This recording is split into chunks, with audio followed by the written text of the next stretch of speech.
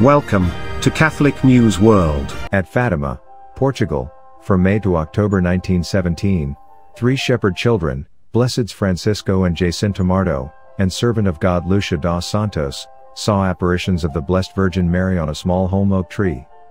During these visions, the children were given secrets, were instructed to pray the rosary and to offer penance for the conversion of sinners. In the September apparition, Our Lady told them, "Continue to pray the rosary in order to obtain the end of the war." In October, Saint Joseph will appear with the child Jesus in order to bless the world. On October 13th, over 70,000 people gathered around the site of the apparitions. People from different walks of life, including atheists who had gone to attack the children, witnessed what is now famously known as the Miracle of the Sun. During the Miracle of the Sun, the three shepherd children were witnessing what the Virgin had promised them in September.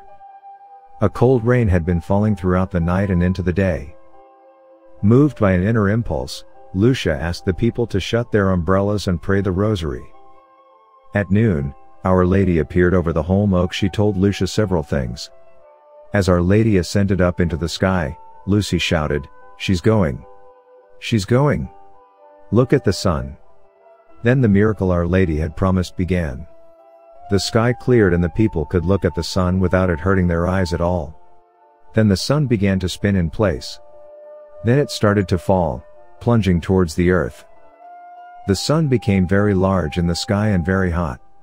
It looked as if it was going to fall on top of the people and kill them all, as if it was the end of the world.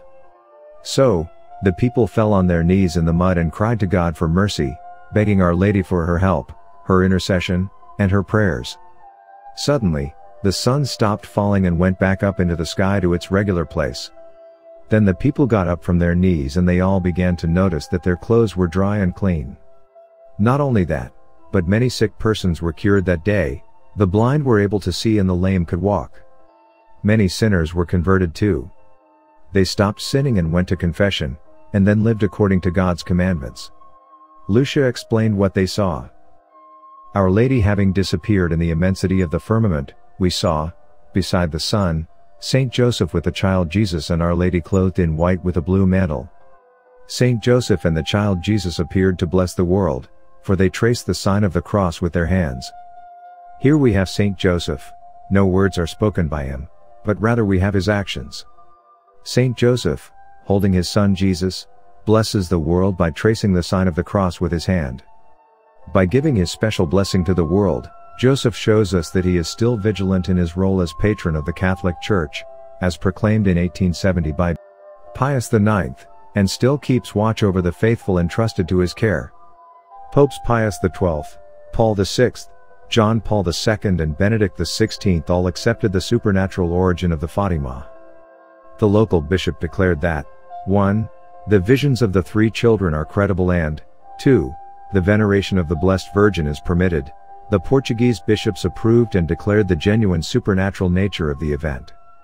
The Vatican responded with granting indulgences and permitting special liturgies of the Mass to be celebrated in Fatima. The Fatima message continues.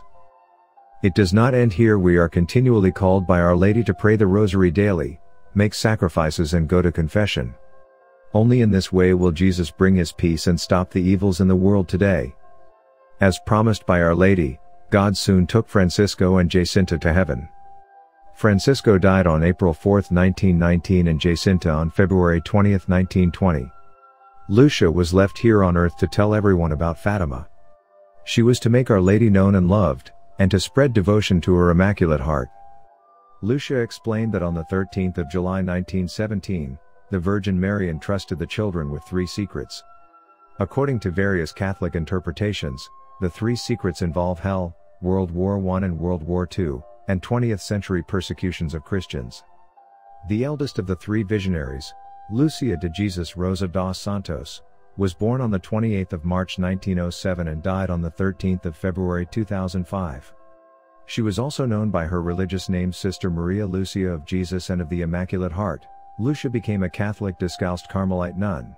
Our Lady of Fatima, pray for us. Amen.